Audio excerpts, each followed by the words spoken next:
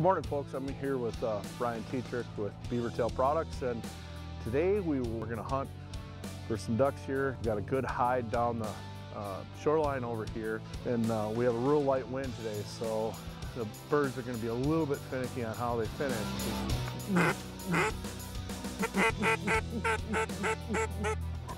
All right, kill that one.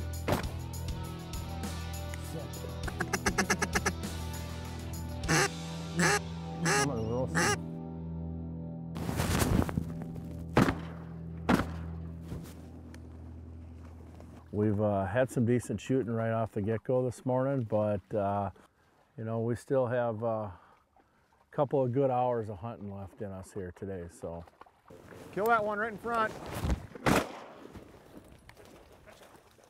We had the opportunity to use the Beavertail Phantom sneak boat and the Beavertail Stealth 2000 on our hunts today. Real stable sneak boats. They let you get into a lot of little places.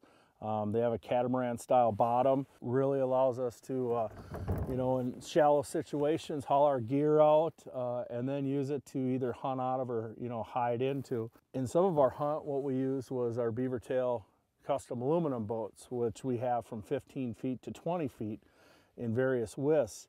Encompassed with the mud motor on there, you can pretty much get almost anywhere in the marsh.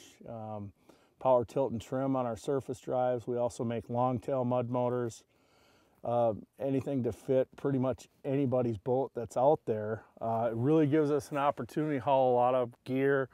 You can hunt and hide 4 guys real easy, and it's extremely comfortable. We utilized our Beavertail flip over boat blind in Realtree Max 4 camo. We had a decent little pothole hunt today.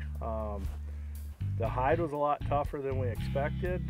The water was shallower, but we had out our custom Beavertail boats with our mud motor and 2 of our sneak boats, both the Stealth 2000 and the Phantom. Made it a lot easier to get around. We shot a fair amount of ducks. Could have been a little bit better, but that's why they call it hunting.